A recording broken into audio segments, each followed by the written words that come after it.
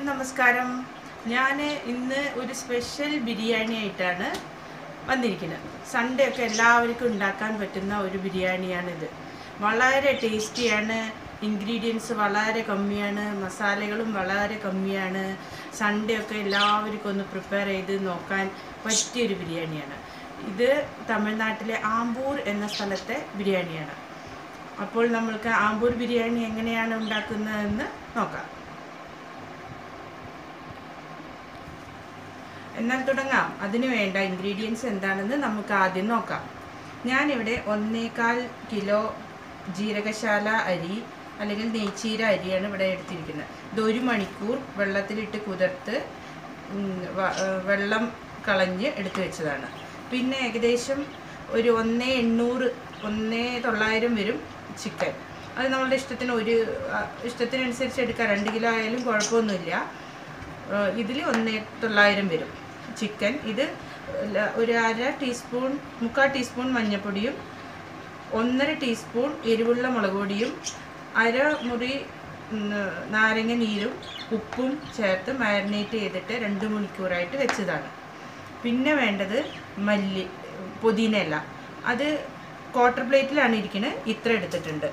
പിന്നെ വേണ്ടത് ഒരു 4 മീഡിയം സൈസിനേക്കാൾ കുറച്ചും കൂടി ചെറുതായിട്ടുള്ള ടൊമാറ്റോ, നല്ല പഴുത്ത ടൊമാറ്റോ ആണ്, അത് കട്ട് ചെയ്ത് വെച്ചതാണ്.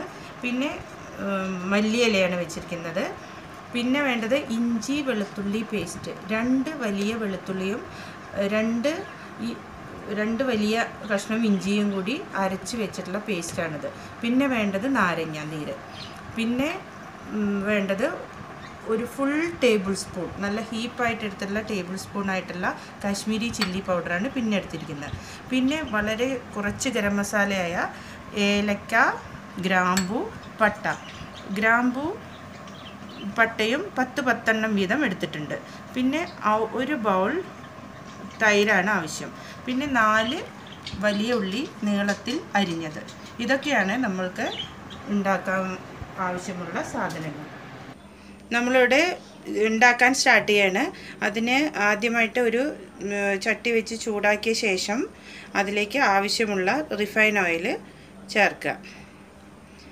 ആവശ്യമുള്ള റിഫൈൻ ഓയിൽ ചേർത്ത ശേഷം അത് ചൂടായ ശേഷം നമ്മൾ എടുത്തു വെച്ചിരിക്കുന്ന ഏലക്കായ, ഗ്രാമ്പൂ, പട്ട, അതിൽ ഏലക്കായയും ഗ്രാമ്പും ചെറുതായിട്ടൊന്ന് ചതച്ചിട്ട് വേണം ഇടാൻ. എന്നാൽ മാത്രമാണ് മുഴുവൻ ഫ്ലേവറും ഇതിലേക്ക് ഇറങ്ങുകയുള്ളൂ.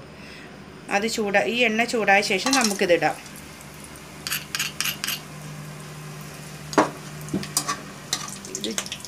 ഇതൊന്ന് പൊട്ടി തുടങ്ങിയ ശേഷം നമ്മൾ എടുത്തു വെച്ചിരിക്കുന്ന വലിയ ഉള്ളിയില്ലേ, സ്ലൈസ് ചെയ്ത് വെച്ചത്, അത് ഇതിലേക്കിടാം.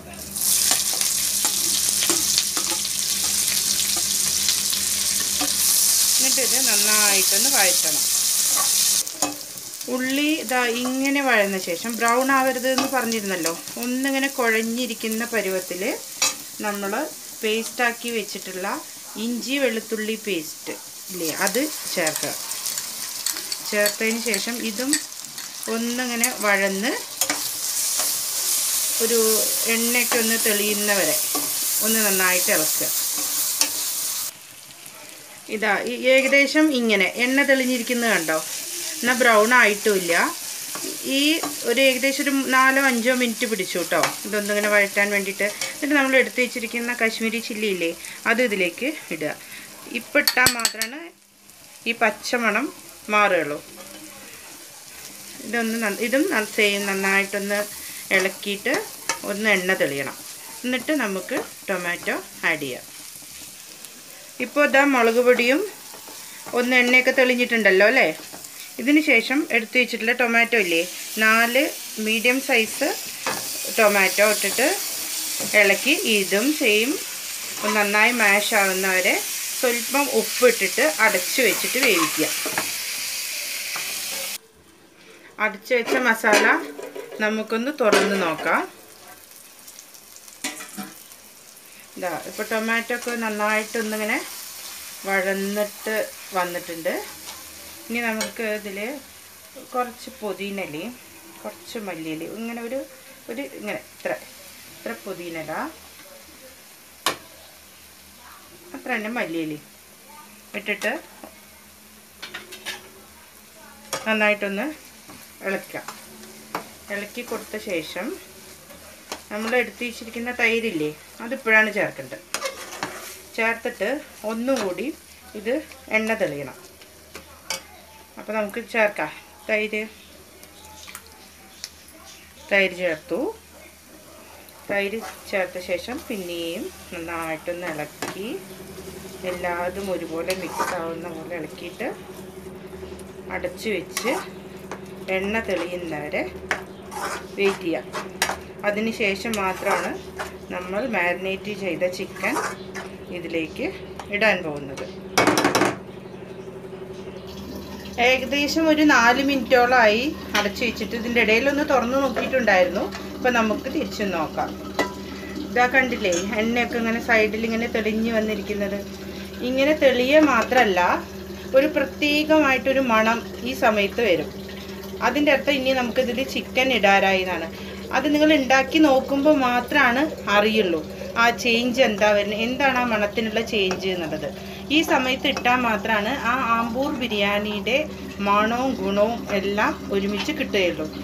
ഇനി നമുക്ക് മാരിനേറ്റ് ചെയ്ത് വെച്ചിട്ടുള്ള ചിക്കനില്ലേ അതിനി ഇതിലേക്ക് ഇട്ട് കൊടുക്കാം.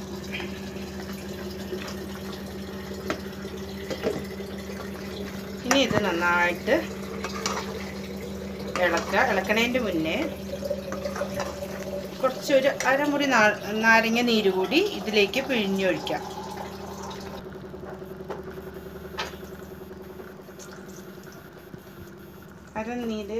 അരമുറി നാരങ്ങ കൂടി ഇതിലേക്ക് പിഴിഞ്ഞൊഴിച്ച ശേഷം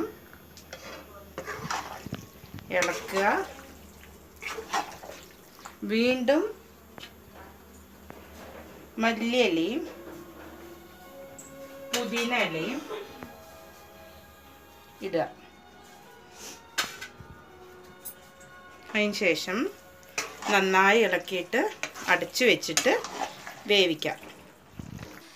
നന്നായി ഇളക്കിയ ശേഷം ഒന്ന് ഉപ്പുണ്ടോ എന്ന് നോക്കുക. ഉപ്പില്ല എന്നുണ്ടെങ്കിൽ ഒന്നുകൂടി ഉപ്പിട്ട ശേഷം ഒന്നുകൂടി ഇളക്കിയിട്ട് അടച്ചു വയ്ക്കുക. ഇപ്പോൾ ഇതിൽ എനിക്ക് കുറച്ച് ഉപ്പ് കമ്മിയാണെന്ന് തോന്നുന്നു. അതുകൊണ്ട് ഞാൻ കുറച്ചും കൂടി ഉപ്പിടുകയാണ്. ഇനി ഞാൻ ഇത് ഇളക്കിയിട്ട് അടച്ചു വയ്ക്കാൻ പോവുകയാണ്. ഇനി നമുക്കിത് വെന്തതിന് ശേഷം നോക്കാം. ഇനി നമ്മൾക്ക് ചിക്കൻ അവിടെ ആവുന്ന ടൈം കൊണ്ട് നമ്മൾക്കിവിടെ ചോറ് റെഡിയാക്കാം. അതിന് വേണ്ടിയിട്ട് ശരിക്കും റിഫൈൻ ഓയിലിൻ്റെ ആവശ്യമാണ് ഇതിലുള്ളൂ. ഇത് മാത്രമേ ഉപയോഗിക്കാറുള്ളൂ. എന്നാൽ നമ്മൾ വീട്ടിലുണ്ടാക്കുന്നതല്ലേ, അതുകൊണ്ട് ഞാൻ കുറച്ച് നെയ്യ് ഇടാമെന്ന് വിചാരിച്ചിട്ട് 1 ടേബിൾ സ്പൂൺ നെയ്യ് ചേർത്തു. പിന്നെ കുറച്ച് റിഫൈൻ ഓയിലുമാണ് ചേർക്കുന്നത്. രണ്ടും കൂടി മിക്സ് ചെയ്തിട്ടാണ് റൈസ് ഉണ്ടാക്കണം. ഇത്ര മതിയാവും. ഇത് നല്ലോണം ചൂടായ ശേഷം എടുത്തു വെച്ചിരിക്കുന്ന ഏലക്കായ, ഗ്രാമ്പൂ, പട്ട സെയിം അതിട്ടിട്ട് ചിക്കൻ എങ്ങനെയാണോ ഇട്ട് അതുപോലെ തന്നെ എണ്ണയിൽ ഇതിട്ട് ഒന്നിങ്ങനെ ചൂടായ ശേഷം നമുക്ക് വെള്ളം ഒഴിക്കാം. ഞാനിവിടെ 2.25 മഗ് വെള്ളം ഒഴിച്ചിട്ടുണ്ട്. ഇനി ഇതിന് ആവശ്യമുള്ള ഉപ്പ് ഇതിലിടണം. ഞാനിപ്പോൾ തൽക്കാലം ഒരു 2 ടീസ്പൂൺ ഉപ്പിടുന്നുണ്ട്. പിന്നെ ഇത് തിളച്ച ശേഷം നമുക്ക് ആവശ്യമെങ്കിൽ പിന്നെ ചേർക്കാം. പിന്നെ വേണ്ടത് ഒരു നാരങ്ങയുടെ നീര്, ഒരു അര നാരങ്ങയുടെ, ഒരു വലിയ നാരങ്ങയാണ്. അതുകൊണ്ട് ഞാനതിൻ്റെ ഒരു അരഭാഗം എടുത്തിട്ടുള്ളൂ. അത് പിഴിഞ്ഞിതിൽ ചേർക്കുക. ഇത് നല്ലോണം തിളച്ച ശേഷം ഉപ്പ് നോക്കുക. ഉപ്പ് കുറച്ച് ഏറിയിട്ടാണ് നിൽക്കേണ്ടത്. ഏറുകയെന്ന് മീൻസ് കുറച്ച് മുന്നിൽ നിൽക്കണം. എന്നാൽ മാത്രമാണ് ചോറിലേക്ക് അത് കറക്റ്റായിട്ട് വരികയുള്ളൂ. ഇനി നമുക്കിത് തിളച്ച ശേഷം നോക്കാവുന്നതാണ്. ഇവിടെ നമ്മൾക്ക് എടുത്തു വെച്ചിട്ടുള്ള വെള്ളം നന്നായി തിളച്ചു. ഞാൻ ഏകദേശം ഒരു 3 ടീസ്പൂണോളം ഉപ്പ് ഇട്ടിട്ടുണ്ട്. അപ്പോഴാണ് എനിക്കിത് കറക്റ്റായിട്ട് തോന്നിയത്. ഇനി നമുക്ക് എടുത്തു വെച്ചിട്ടിരിക്കുന്ന അരിയില്ലേ അത് ഇതിലേക്ക് ഇടാം.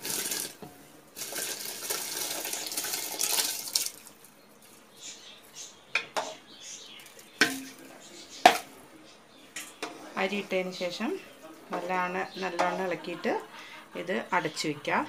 എന്നിട്ട് വെള്ളം ഏകദേശം ഒപ്പത്തിനൊപ്പം ആവുന്ന സമയത്ത് നമ്മൾക്ക് ഉണ്ടാക്കി വെച്ചിരിക്കുന്ന ചിക്കനും അതിലൂടെ മിക്സ് ചെയ്യണം. നമ്മൾ ഉണ്ടാക്കി വെച്ചിരിക്കുന്ന ചിക്കൻ ഓഫ് ചെയ്ത് വെച്ചതാണ്. ഇപ്പോൾ കണ്ട എണ്ണയൊക്കെ തെളിഞ്ഞിട്ട് നന്നായിട്ടിരിക്കുന്നത്. ഇതിനെടുത്തിട്ട് ഇനി ചോറ് ഇതാ റെഡി ആയി കഴിഞ്ഞു. ഇനി ഇതിലേക്ക് ഇത് ഒഴിച്ച് മിക്സ് ചെയ്യാണ് വേണ്ടത്.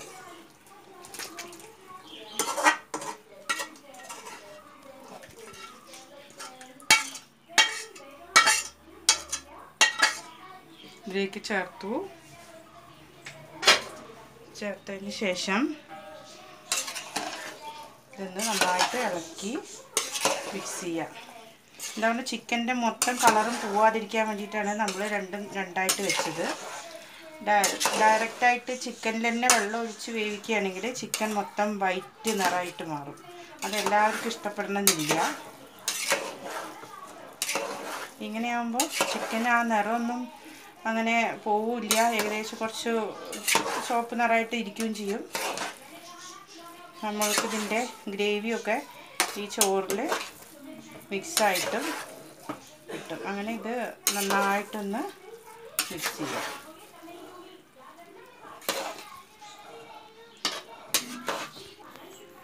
ഇതിങ്ങനെ ഒക്കെ ഒന്നിങ്ങനെ ലെവൽ ചെയ്ത ശേഷം അടച്ച് വെച്ചിട്ട് സ്റ്റൗ സിം ചെയ്യുക. എന്നിട്ട് അതിൻ്റെ മുകളിൽ വെയിറ്റിന് വേണ്ടിയിട്ട് ഒരു വെള്ളം നിറച്ച പാത്രവും വയ്ക്കുക. അങ്ങനെ ഒരു 15 മിനിറ്റ് ദം ചെയ്യുക. സിമ്മിൽ വേണം ദം ചെയ്യാൻ വേണ്ടിയിട്ട്. അതിന് ശേഷം 15 മിനിറ്റിന് ശേഷം ഓഫ് ചെയ്തിട്ട് നമ്മൾക്കിത് നോക്കാം. 15 മിനിറ്റ് ഞങ്ങൾ ദമ്മ് ചെയ്തതിന് ശേഷം പിന്നെ ഒരു 10 മിനിറ്റും കൂടി 15 മിനിറ്റിന് ശേഷം ഞങ്ങൾ ഓഫ് ചെയ്തു. 15 മിനിറ്റ് ദമ്മ് ചെയ്ത ശേഷം ഞങ്ങളത് ഓഫ് ചെയ്തു. പിന്നെ ഒരു 10 മിനിറ്റും കൂടി അങ്ങനെ തന്നെ വെച്ചു. അതിന് ശേഷം നമ്മൾക്കിത് ഓപ്പൺ ചെയ്ത് നോക്കാം. ഓപ്പൺ ചെയ്ത ശേഷം അവിടെ ബിരിയാണി, ആമ്പൂർ ബിരിയാണി ഇവിടെ റെഡിയായി. ഇങ്ങനെയായിരിക്കും ഇതിൻ്റെ. ഇത് നല്ലൊരു മണവും ഒക്കെയാണ് ഈ ബിരിയാണിക്കുള്ളത്. ഇനി നമ്മൾക്കിത് ഒരു സെർവിങ് പ്ലേറ്റിൽ സെർവ് ചെയ്ത് വയ്ക്കാം. ഫൈനലി നമ്മുടെ ആമ്പൂർ ബിരിയാണി ഇവിടെ റെഡിയായി സെർവ് ചെയ്യാൻ വേണ്ടിയിട്ട് റെഡി ആയിട്ടിരിക്കുന്നുണ്ട്. ഭയങ്കര ടേസ്റ്റാണ് ഇതിന്. ഇതുണ്ടാക്കാനുള്ളൊരു പ്രേരണ തന്നെ എൻ്റെ ഏട്ടനാണ്.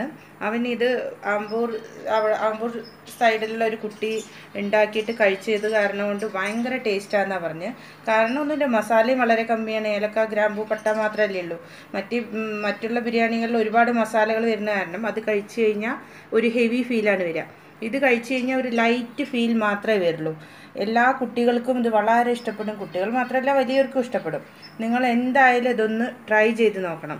ഇത് ഞങ്ങളിവിടെ ടേസ്റ്റ് ചെയ്യാൻ പോവുകയാണ്. വളരെ ടേസ്റ്റി ആയിട്ടുള്ളൊരു ബിരിയാണിയാണിത്. നിങ്ങൾ തീർച്ചയായിട്ടും പ്ലീസ് ഉണ്ടാക്കി നോക്കണം. എന്നിട്ട് അഭിപ്രായങ്ങൾ എന്നോട് പറയണം, കമൻസായിട്ട് അയക്കണം. ഇഷ്ടപ്പെട്ടെങ്കിൽ ഷെയർ ചെയ്യണം, ലൈക്ക് ചെയ്യണം, സബ്സ്ക്രൈബ് ചെയ്യാനും മറക്കരുത്. ഇനി വേറൊരു വിഭവമായി നമ്മൾക്ക് പിന്നീട് കാണാം. എല്ലാവർക്കും നന്ദി, നമസ്കാരം.